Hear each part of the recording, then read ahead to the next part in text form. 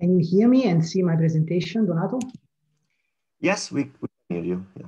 Fantastic. So first of all, thank you, Thomas and Donato, for this invitation. And apologies for missing the workshop yesterday, but Australian time was in the middle of the night, so I did my best and I ended up falling asleep. I'm sure it was great, and I look forward to watch the record. So today I'm excited to show you some recent results from an ambitious project that me and my collaborators have been running over the last couple of years, considering COVID and some of the delays we had. That it's about using biological inspired robots to study ecology and evolution of fishes and even control invasive species. So today I'm particularly excited because my collaborator and I got a paper accepted on Nature, and who knows how often this will happen in the lifetime. So please just understand my extra enthusiasm. Today's a day. All right. I am originally from Rome in Italy, and for some of you that have followed the European Soccer Cup recently, you might know that this is the city where the cup has been delivered, so congratulations to our team. But I am nowadays based on the opposite side of the world, that is on the west coast of Australia. People might know Perth if they are into surfing. This is the city where the World Cup of surf it's hosted every year, but don't expect this is my life now, because here we are in the core of the winter, so it's more like what Christmas would be in the northern hemisphere. So something very brief about me before I jump into robotics. So I am a behavioral ecologist by training, and I am interested in how animals cope with changes. And I've been doing so by looking at changes in their social opportunities, changes in life experience that happen during the ontogeny, changes in the habitat, and recently even including the presence of pollutants or contaminants, or changes that refer or relate to mating opportunities.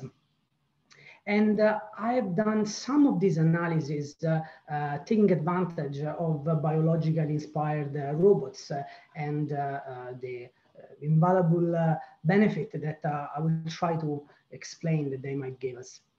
But for the purpose of this talk, I will talk about fishes that, as you can see, is one of the main models that I use in my analysis, but bad fishes. So fishes that are pests, fishes that are so-called invasive. So invasive species are a bad thing, and are a bad thing that is now covering the entire globe. So the problem is that invasive species are bad for our health, are bad for our economy, if you think about agricultural pests, and are especially bad for biodiversity. For biologists, ecologists, evolutionary biologists that are in the audience, you might know very well that invasive species are the second largest cause for biodiversity loss globally, just second to the habitat degradation. And the number of invasive species that are colonizing the world is increasing exponentially since industrialization. Interesting, some of the worst invasive species are fishes. And today I will talk about the guy in the middle. It's like a small fish, about 3-4 centimeters. It's called Gambusia or brucai, or better known as mosquito fish. And it's interesting because the International Union for Conservation of Nature has listed this species as one of the 100 world worst invasive threat. Why are they so bad? Despite they're so small, they are actually predators. And so what they do, they eat eggs and larvae of small fishes or amphibians. And especially for amphibians, so here you see pictures of tadpoles and froglets. This pest bites the tails and the legs, causing malformities, infections, and often death. So in many places in the world where this invasive species is present, frogs are disappearing. And unless in the audience there is someone that is from Antarctica, this invasive species, it's everywhere. And methodologies to eradicate them, or at least mitigate their effect on the biodiversity, are so far unknown. So a few years back, me and my collaborators thought whether we could use robots to understand the vulnerabilities of this otherwise extremely successful colonizer. And we did it by transferring informations from the main predator of this species in the environment where the species is native, that is North America. We transfer this information to a robot. Information related to the morphology and mainly to the locomotion. So what we found is that a robot that looks like and moves like a predator, and especially that is capable of interacting in real time with our pest, induce anxiety and stress that it's strong enough to alter the behavior of our pest. So in this technical study, we figured out how to develop a tool that can allow us to understand the vulnerabilities of a very successful colonizer. But now, if in the audience you are an ecological, behavioral ecologist or an evolutionary biologist, as I am, the first exciting question that will come out after you read this result is, do these effects persist in the long term? Understanding long term as relative to the lifespan of a fish. And also, do these effects extend beyond behavior? So do they impact other traits that are less flexible than behavior? Because if this happens, we then strongly focus on the ecology and evolution of the fish. So at that point, we can start to move beyond behavior and enter in a range of analysis that include more traits. So to put it in a more general terms, I think in the last year and a half, all of us have experienced the effect of stress, and especially how, because to the pandemic mainly, a small little event can have large repercussions on the mood and our behavior. But we also know from our own experience and from the human literature that the effect of stress move beyond behavior. So this guy, we can imagine that during his years of presidentship in the United States went through a lot of stress. And you can see how his hairs from being black became white. This is one of many effects that stress might have on our health. Another one that is very well known is the effect that it has on fertility. So both males and females, so men and women under high stress, they face lower fertility rates. So much that one of the most common treatments against infertility is actually trying to reduce the level of stress in our life. So we thought, is this also true for animals? And if so, can we use this as a tool to deliver and inject stress into a system through the lens of a robot? And so this is the objective of the study that I'm presenting now. So understanding whether a biologically inspired and interactive robot is capable to alter the behavior of a pest in the long term, compromise survival and reproduction of the pest, but also cause a benefit for native amphibians that coexist with the pest. So my students and I had fun in moving around the region in Perth, visiting different freshwater bodies and collect wild animals of both the invasive species, so the mosquito fish, and native tadpoles of a frog that is very common in our area and is known to be negatively impacted by the invaders. So where the invader is abundant, the frog is not present. This is a little fish, so it took a while to get enough animals, but we managed.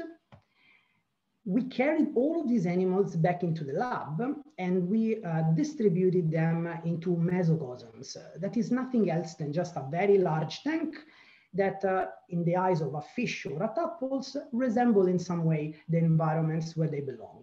So there are some shelters, there is some vegetation, and we housed 6 mosquito fish and 6 tadpoles in each of these mesocosms, balancing the sex ratio of the mosquito fish. Of course, we couldn't detect the sex of the tadpoles at a larval stage, so that was unknown. And we have tested the group behavior of these tadpoles and mosquito fish from each group twice a week for 7 consecutive weeks in an apparatus that look like this. So we have an experimental arena in which we have our 6 tadpoles and our 6 mosquito fish. And then we divided randomly half of the groups of tadpoles and mosquito fish into treatment groups, so animals that have been exposed to the robot, and the other half were control, so animals that have never seen the robot in their life. Now, for the animals that were exposed to the robot, we did mount a webcam on top of the arena in a way that we could see the environment inside. We connected the webcam to a computer in which there was an algorithm that was tracking each individual animal of each individual species of each individual group in real time, and delivering this information through a robotic manipulator with 3 degrees of freedom that was translating a robotic replica that was present inside the arena. So inside the arena, there was the actual body of the robotic predator, the eyes were the camera, the brain was the algorithm, and the legs were the manipulator. The groups that have not experienced the robot were tested in the same arena without the robotic replica inside. With this apparatus, we have tested how the group behavior of these 2 species changes depending on whether there is a robotic predator interacting with them in real time. But then also, we measured the behavior in the mesocosm of the fishes days and weeks after the exposure to the robot. So this was not an acute effect. We actually wanted to check whether this experience with the robot had repercussion on the natural behavior of the pest days and weeks after this experience was concluded. And after that, we measure traits that are so-called life history traits.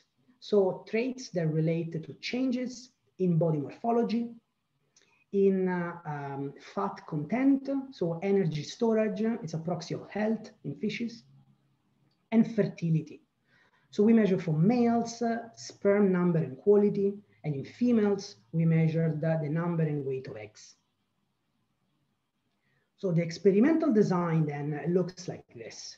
We have an experimental arena in which we measure group behavioral effects in the short term, so responses to the robot. And what we measure especially is sociality, activity, and space use for each species, so tadpoles and mosquito fish.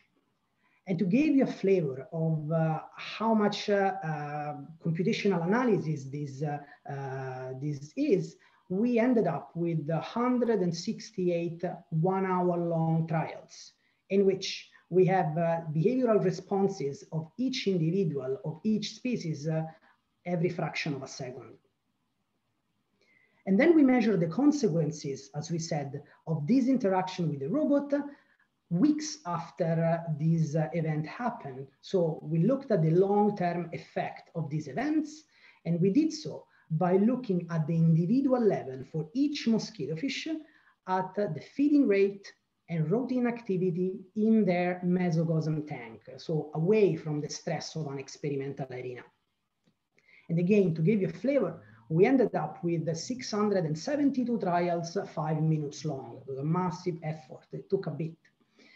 And finally, we measured the life history traits related to energy reserves, body shape, and body fertility for each fish. So what did we get? So I will drive you through these results, starting from the acute effect that happened into the experimental arena. So the histograms in black are histograms that relate to the robot exposed treatment. And the light gray is the control. So you can see that mosquito fish and tadpoles responded to the robots in an opposite way for a classic measurement of anxiety. So mosquito fish exposed to the robot had a more chaotic and anxious way of swimming compared to mosquito fish that never experienced the robot. While tadpoles did the opposite. So their movement was much less anxious in presence of the robot. Both species swam longer when the robot was present. And this is because, of course, there was more activity within the arena that might have required more motion. But their space use, again, was significantly different from control to treatment in opposite way between the species. So mosquito fish, in presence of the robot, spent significantly more time in the center of the arena because they were trying to run away from the sides where the robot was actually striking. This allowed the tadpoles to spend more time toward the sides, that is away from their natural enemy. And we used I think a very elegant mathematical tool to understand causality. And so if you think about the arena with our three actors, the tadpoles, the robot, and the mosquito fish, we observed that the movement of the robot had an effect only on mosquito fish. And changes in behavior of mosquito fish had a subsequent effect that caused changes in the behavior of the tadpoles. So the robot scared the mosquito fish only, and indirectly, this was beneficial for the tadpoles. Now, the effect on the long term, so the behavior observed in their housing tank, we found that the effect were very strong. And so fishes that days or weeks before had faced the robot differ substantially in both measurements of anxiety and activity, like freezing. Freezing means immobility, but also is the classic proxy for anxiety. So animals that have seen the robot in the past were more anxious and less mobile than animals that never did, although the robot was not present. And these anxious and the low mobile animals also ate more when they had the chance to do it. This is interesting because if you think about now a housing enclosure where these animals are living together, mosquito fish and the native tadpoles, if now the pest is resting much longer and hiding in the vegetation because he's anxious and because he's low mobile, then these release a lot of pressure on the other species that coexist with this aggressive invader. And then finally, another very exciting result was to look at the effect of this exposure to the robot in terms of life history. And so we found that both males and females decreased their body condition, so their fat content. This is, in both cases, a significant drop. Now, if you look at it, it might not seem very big, but the truth is that it's more than the threshold of 5% of drop in fat content that is known in the literature to have severe consequences for the survival of an individual. Because when individuals in nature face a random lack of nutrients, or when they need energy to fuel strong functions like run away from a predator, they need to rely on the storage of energy that they have. And on that body, losing that percentage indicate substantial consequences. This is something we have observed in both species, in both sexes, weeks after the exposure to the robot. And the same effect was also evident in terms of fertility. Actually, the drop in sperm number and eggs weight in males and females was substantial, in a way that males produce much less sperm and female much less eggs. This had a fascinating repercussion on the whole body morphology of the fishes. So I try to do my best, but I think that the figure is kind of small. But if you can see this red line here, this red profile, this is how the body shape of the fish is changed at the end of the experiment.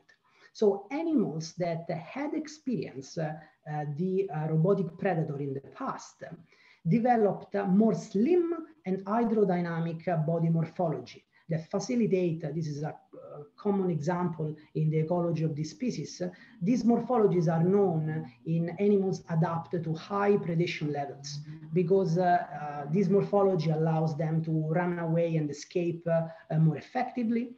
So it looks like this fish invested a lot of energy in adapting their way of being to survive to a predator that in the reality doesn't exist at the cost of their health and their reproduction. So just to recap the objective of the study we had at the beginning, we wanted to test whether our biologically inspired and interactive robot can alter the behavior of our pest in the long term, impacting the survival and reproduction, and have a beneficial result for the native amphibians that coexist with this pest. And what we found indeed is that brief exposures to our robot alter the group dynamics in both species in opposite ways. So the robot increases the anti-predator responses and anxiety in mosquito fish, and this in turn decreases stress anxiety in the tadpoles. But not only, this acute effect in the arena extended to the routine behavior observed weeks after the exposure and measured in the housing enclosure where the animals have been living, including changes in routine activity and in feeding rate of mosquito fish that have caused a loss in energy reserves, a variation in their entire body shapes, and a dramatic drop in fertility in both sexes. We found that this was very cool because it was the first time that a robotic tool was capable to reveal the Achilles heel of this incredibly successful colonizer. Because with brief action selectively targeting the bad guy in real time, we were able to unbalance the energy budget allocated to survival versus reproduction. So we forced the individuals to adjust their way of being to survive better to predation at the cost of being much less efficient in reproducing. So in conclusion, what this study shows is that robotics is a great resource to study the cost of predation threat in animals far beyond behavior. And it gave us a control that we would never have with live agent, in which a predator typically eats a prey. But not only, these predator mimicking robots can actually be extremely useful in terms of application because they can allow us to build developmental, ecological, and evolutionary vulnerability of invasive species. And therefore collecting information that so far are not used in biocontrol strategies that might actually become extremely relevant or important considering that so far the strategies we have not worked as much. So now bringing this in the context of the special session where we are, so socializing and eco-integrating robots with living organisms. In our perspective, two are the innovations that this study is bringing. The first one is that we do have a technology to control target animals within the ecological community in which they inhabit. So we can understand what happens in a complex systems and target certain animals, but not others. And secondly, that the robots, especially the biologically inspired robots we have observed here, can actually allow us to study ecology and evolution in the animal realm with a precise approach that we have never had before. And please allow me to help to thank the international team that contributed to this study that is under revision and we hope to have out soon, that are Brishin Soman and Mert Karagaya, from NYU. Then we have two experts in fish reproduction, so Professor Clelia Gasparini and John Evans, and a long-term collaborator, Maurizio Porfiri from NYU. And allow me to thank all of you for the attention, and I hope I've not been too long. Thank you. Thank you, Giovanni. Thank you, Giovanni. Impressive presentation and perfect time. You triggered several reactions in the audience, so there are quite numerous questions for you. So we have, can you hear me? Yes, right. Yes.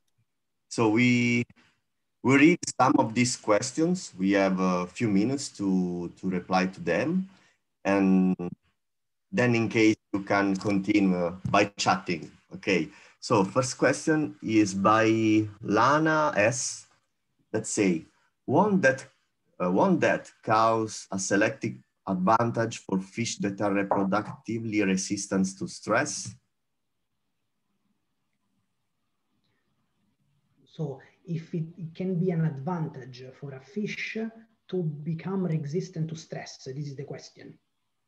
Yes, if you produce a sort of new unevolved species, species compared to the rest of the population that resist to distress, so they are not anymore affected by the robotic stressors. I think this is the...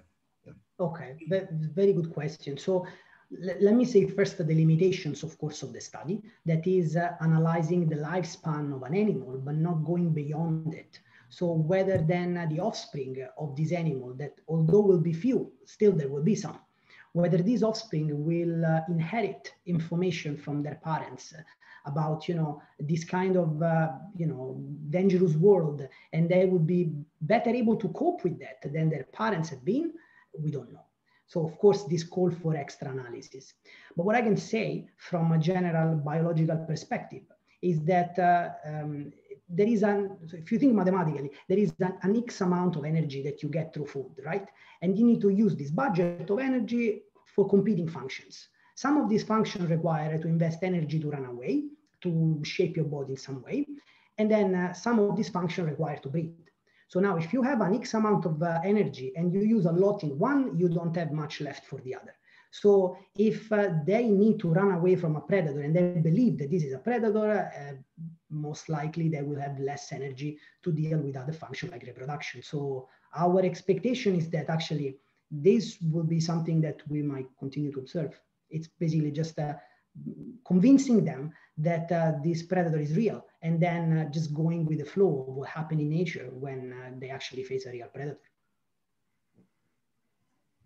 Thank you, very clear. And then second question by Victoria Rajewicz.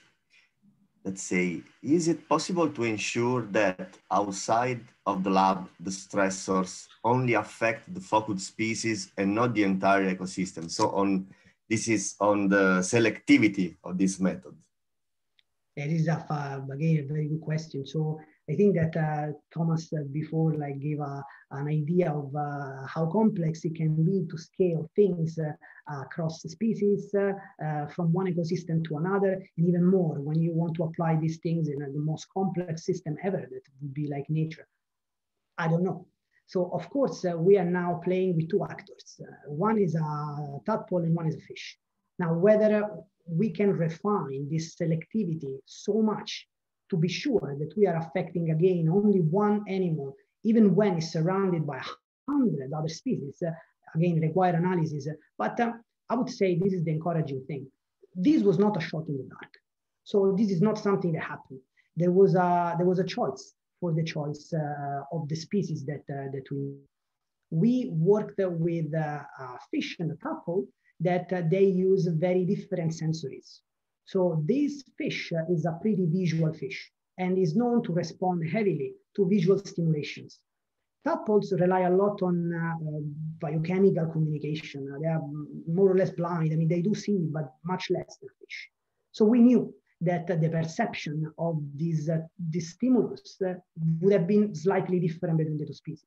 Not only, the invasive mosquito fish was facing a copy of the predator that comes from the environment where they come from, that is North America. So they have encoded in their genome that this kind of profile of a predator is very bad because it kills them. It's in centuries, and it has been since they were since this species was known as being predated by this fish. On the contrary, the tadpole is native of Australia, has never seen this predator in North America. And there is a literature that shows that when a species is naive of a predator, it's not capable to actually understand that it's actually dangerous. So one tool to play here would be to be very careful with which predator we copy, so that we can try to use our advantage of, trigger the innate fear in one species that knows the predator, but not in the others. But again, a lot of theory, then you require a lot of experiments and validations. Thank you, Giovanni. Thank you. So there are other questions, but we are out of the time. So